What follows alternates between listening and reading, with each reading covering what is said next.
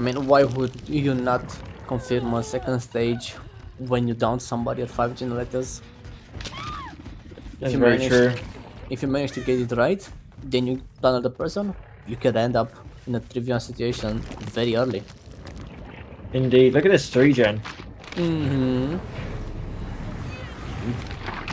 It seems good.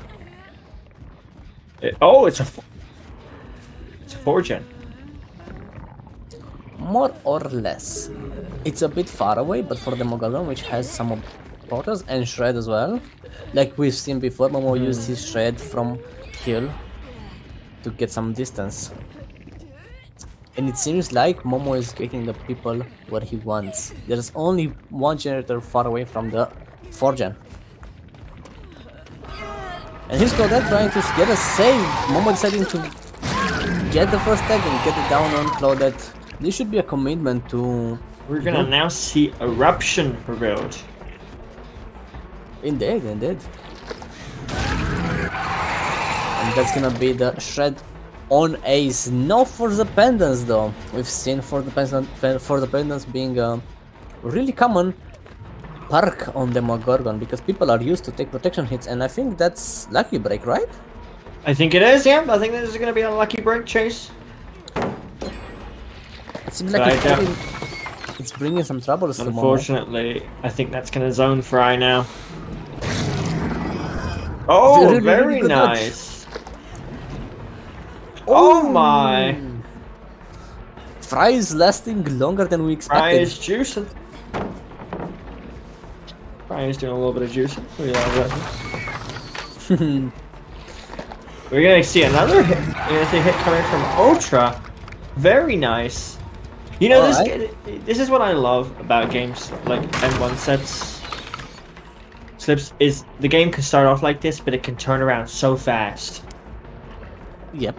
If the survivors are coordinated enough and played smart, yes, anytime can happen this against them. I think it could be down if Momo plays it right. And that's gonna be a firecracker, not fast enough though. Still, I think Fry is winning enough time. Just look at this, every survivor just went for a protection hit, and now instead of resetting, they just focused on generators, trying to double, maybe trying to pressure multiple generators at the same time. That was actually very smart. I think now that the kicks and now the pressure's off Fry, I think it's reset time. What do you think? It is indeed. They have enough time, they can play it slow.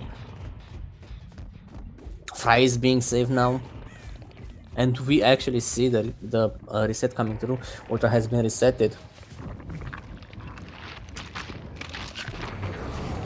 Fry as well. There's only Page left. And she's trying to pressure the generator while the others are resetting. It's very good pressure because now the gen cannot be eaten alive by Eruption and Chlorine.